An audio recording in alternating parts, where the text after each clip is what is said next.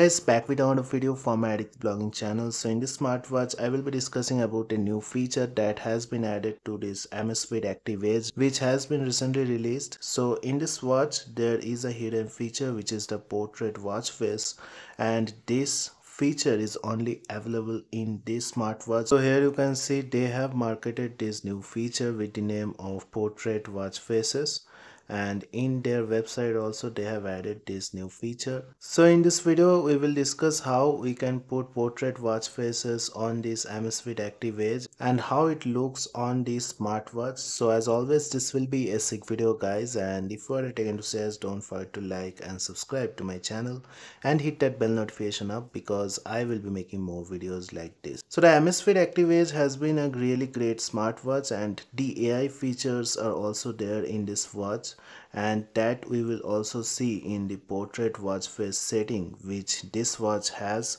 And to set a portrait watch face, you need to first connect the smartwatch with the Zap app. So once I am in the Zap app, you can see I need to go to profile and connect the Amazfit Active Edge.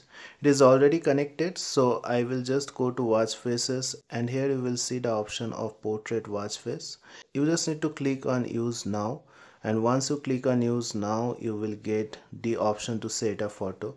So you can set any photo up there of yours. So I am selecting this photo of mine, and definitely you can see once I set the photo there are options to select the layout. The best part of this feature is the use of AI. Once I click on any other layout, you will be able to see that AI will be detecting my body or face, and the watch hands or watch numbers will be behind my picture.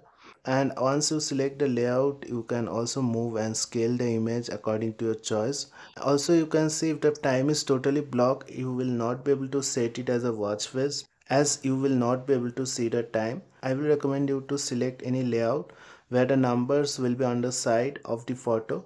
So I will select this photo and just click on select. Here you can also select the style and the custom text.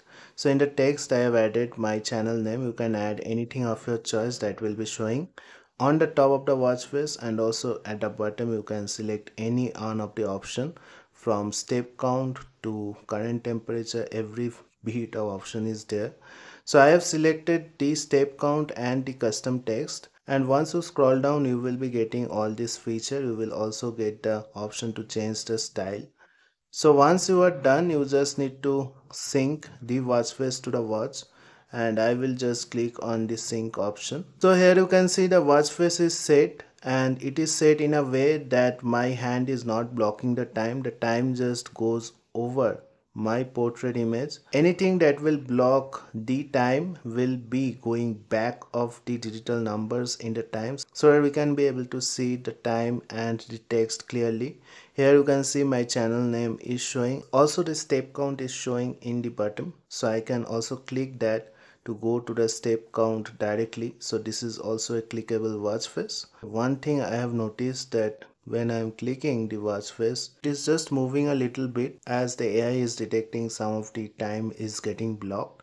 So it is moving it towards the left hand side so that the time will be visible properly. So that's it guys. I just wanted to show you the portrait watch face feature which is there in the new Amazfit Active Edge smartwatch. I hope you have liked this video. If you like this video, don't forget to like and subscribe to my channel and hit that bell notification up because I will be making more videos like this. So thank you guys. Have a great day. Thank you.